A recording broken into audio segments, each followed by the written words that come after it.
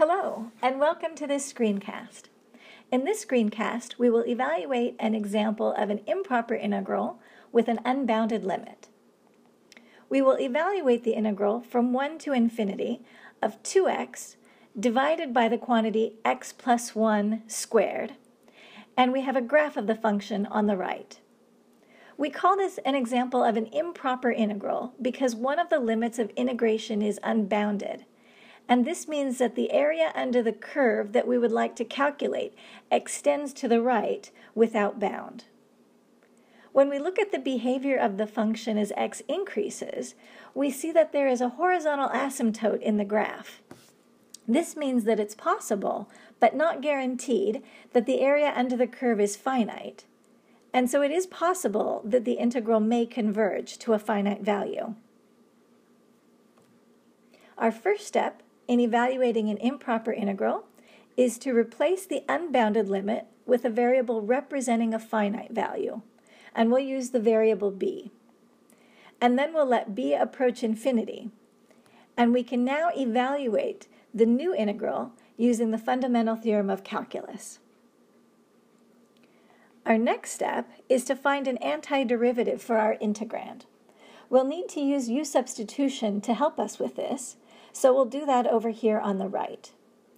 We'll let u be equal to x squared plus 1 because we see its derivative, 2x, in the numerator of the integrand. Now we can write our indefinite integral in terms of our new variable u, and the result is the integral of 1 over u squared du. To make this new integral easier to evaluate, we can rewrite the integrand as u to the negative 2 power, so we can use the power rule for integration.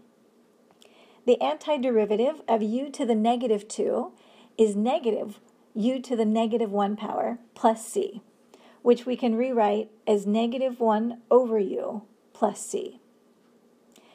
Next, we can put this back in terms of the original variable x to get negative 1 over x squared plus 1 plus c.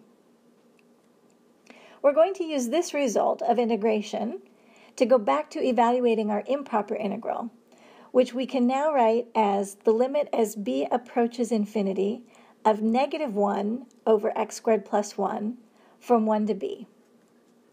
When we evaluate this at b and at 1 and subtract, the result is the limit as b approaches infinity of negative 1 over b squared plus 1 minus negative 1 over 1 squared plus 1, which we can simplify to the limit as b approaches infinity of negative 1 over b squared plus 1 half.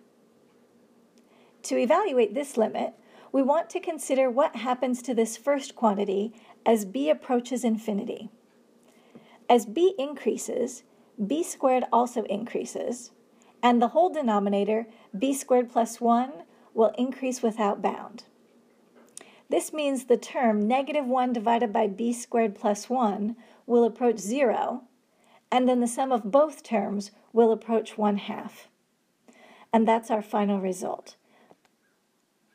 So to summarize what we found here, we say that the integral converges to 1 half, and this means that the area under the curve is indeed finite, even though the interval we're considering is unbounded.